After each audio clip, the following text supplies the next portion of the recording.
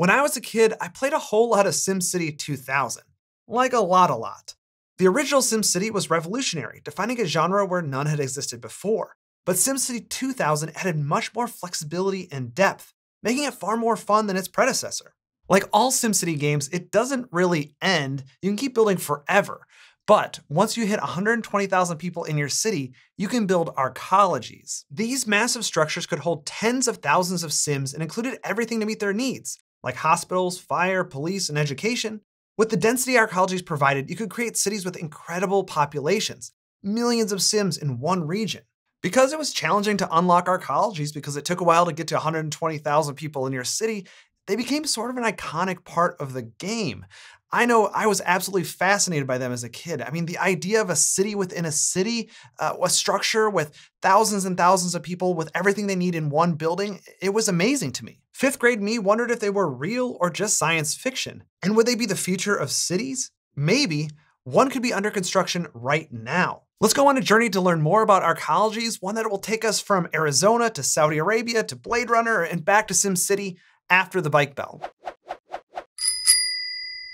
Saudi Arabia has begun constructing The Line, a 170-kilometer linear city from the Red Sea toward the interior of the country, and is probably the closest thing we have to a full-scale Arcology project under construction. When it's finished, if it's finished, the line would be approximately 500 meters tall, with multiple levels of metro lines helping residents move along this incredibly narrow horizontal city.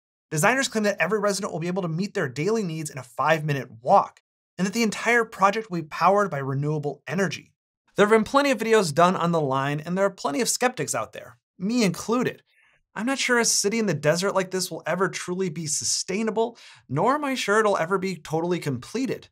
But they say it is under construction, so who knows? The Saudis bought Gulf and invested in a bunch of tech companies, so you probably don't want to underestimate them. So what makes The Line the closest thing we have to a SimCity Arcology?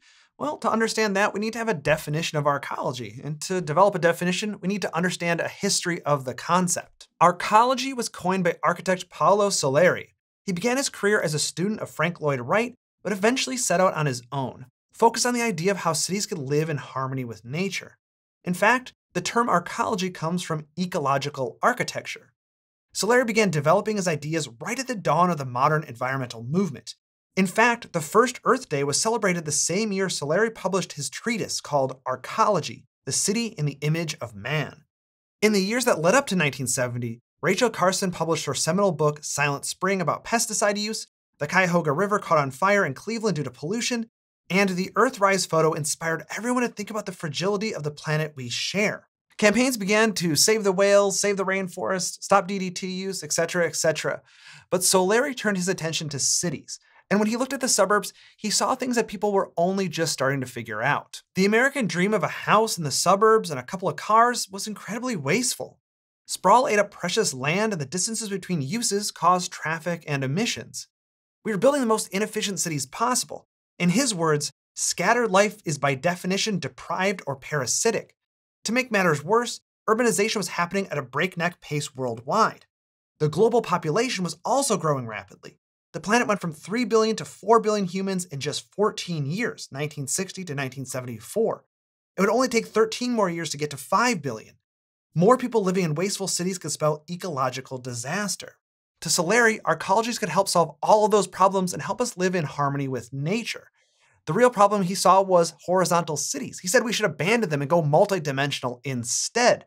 Now, this is somewhat obvious, as it makes sense that you could house more people in a square kilometer filled with skyscrapers than a square kilometer filled with large lot single-family homes. But Soleri wasn't just proposing traditional density. In his mind, the entire structure of a city should be multidimensional, including transit, waste, utilities, mail, freight, everything. It should be conceived as a complete whole, not as a city growing haphazardly, subdivision by subdivision. Finally, the Arcology would be surrounded by open, natural landscape. Food production would be handled within the Arcology, leaving only nature outside. Now, you might see those images and think that they look dystopian or too dense or too modern or whatever, but Soleri saw the future and he believed that this was ideally designed for human habitation. People like to be around other people. We're social species by nature, and having everyone close together, he thought, would make life better for everyone. Information would travel faster, education would be easier to provide, goods would be easier to provide. The systems that we need to survive would be more efficiently provided. Soleri's plans ran up against some challenges, notably reality. He was proposing a fundamentally different way of building cities, something so revolutionary it's hard to even picture us doing. This didn't stop Soleri from trying, and he has built an arcology in the Arizona desert called Arcosanti. It bears essentially no resemblance to his groundbreaking ideas, but sticks to his ideals about sustainable architecture and urban design.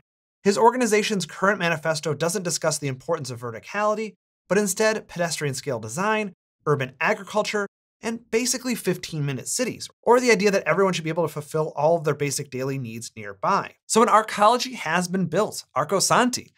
It is an arcology because the person who developed the term says it is one.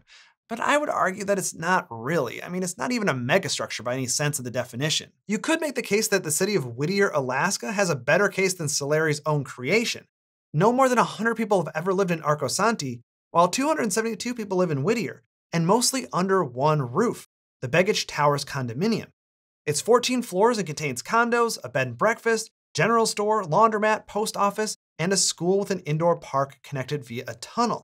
But there are plenty of other mixed-use buildings out there just like the Begich Towers, but the only difference here is that almost all residents of one town live in one building, sort of arcology style. Now, how did Soleri's ideas for arcologies make their way into Bladerunner and SimCity? Well, Soleri's own diagrams do look a bit like science fiction.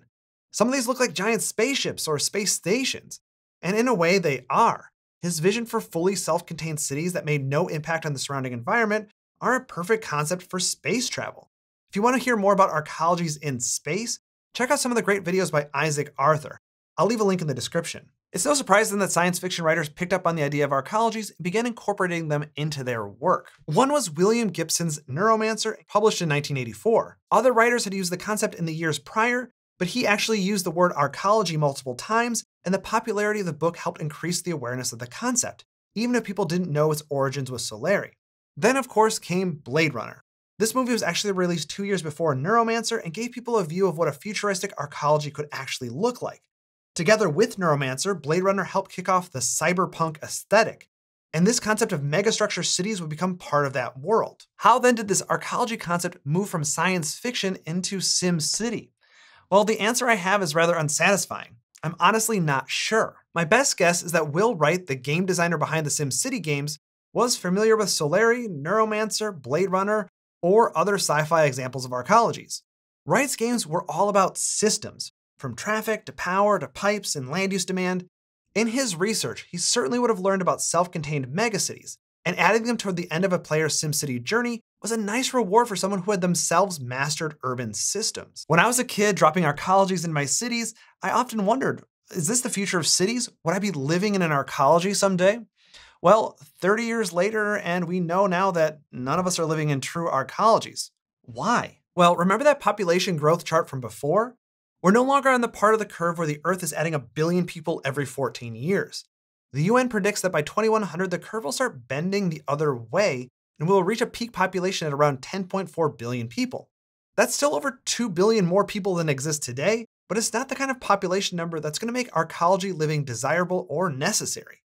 Soleri was right to say that cities should be denser and take advantage of efficiencies associated with location and access, but megastructures are probably a bridge too far. That's partly why I'm skeptical of the line. It actually resembles an arcology in many ways. It truly looks like a megastructure, a continuous purpose-built city with all systems designed to create efficiencies. Instead of going vertical like Soleri argued, they decided to go in a straight line. I guess it simplifies some systems, but I'd imagine a circle or sphere would be more efficient, as you could theoretically have more destinations closer to you, especially if you were at the center of the sphere.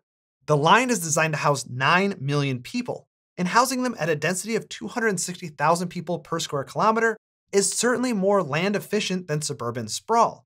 But the designers have to make life in the line significantly better than living in another normal city. It's not like our planet is reliant on arcologies, and everyone has to live in one for the population reasons I just mentioned. If completed, the line could be cool in a cyberpunk futuristic way, and that might attract some people. It's the closest thing we have to a Bladerunner now that Kowloon Walled City is gone. but it just doesn't seem necessary.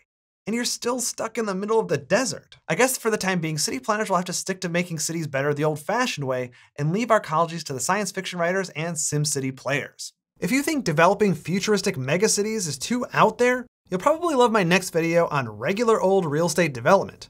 The video takes you through an example multifamily housing project to see just how real estate developers put together a deal and navigate the many obstacles they face. The cool thing is that video is live on Nebula right now. There's no waiting. You can just go over there and check it out.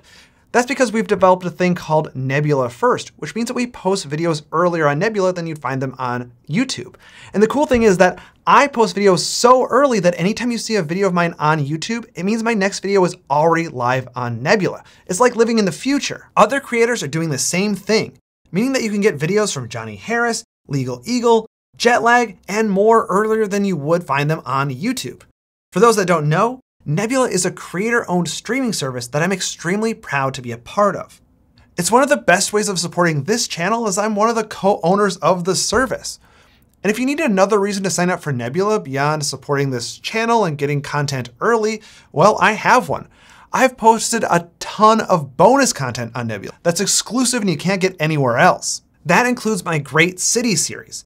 I profiled 6 cities at critical points in their history. This includes Paris during Haussmann's renovation, the development of the Shanghai metro system, the world's largest, and how Venice got its canals. Nebula gave me a bigger budget to produce them, so they're really quite good if I do say so.